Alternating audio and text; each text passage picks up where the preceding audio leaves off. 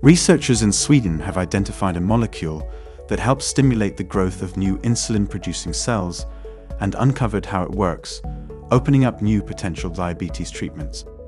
Diabetes is characterized by a lack of insulin, the hormone that regulates blood glucose levels and allows the body's cells to access it for energy. An emerging way to treat diabetes is to repair or replace the cells in the body that naturally produce insulin. In type 1 diabetes, the beta cells in the pancreas that usually produce insulin can't make enough to meet demand, often because the immune system has destroyed those cells. Treatment currently relies on administering insulin shots, but an emerging branch of study centers on finding ways to replenish the insulin production of those beta cells. Previous breakthroughs have included creating artificial beta cells or using stem cells to grow new ones. In the new study, researchers at the Karolinska Institutet in Sweden examined a small molecule that may help regenerate insulin-producing pancreatic beta cells.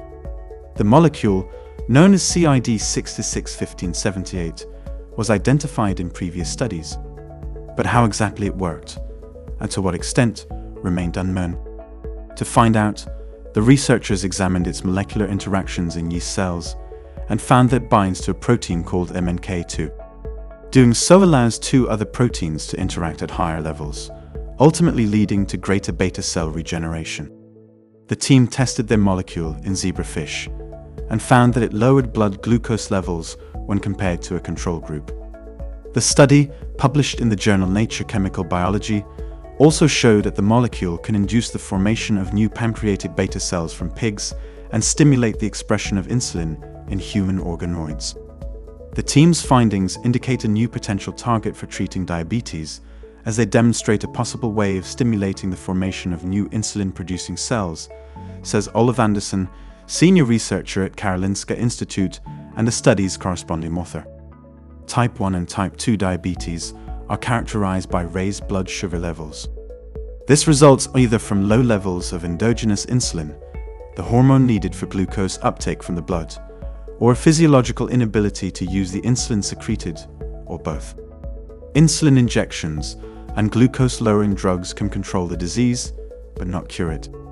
One alternative could be a treatment that regulates blood glucose by increasing the number of insulin-producing pancreatic beta cells, says Christos Karampelias, former doctoral student at Karolinska Institutet and the study's first author. Hopefully, these molecules will be able to help regenerate insulin-producing cells in the body and pave the way for new potential diabetes treatments. Thank you for watching. And please, don't forget to subscribe.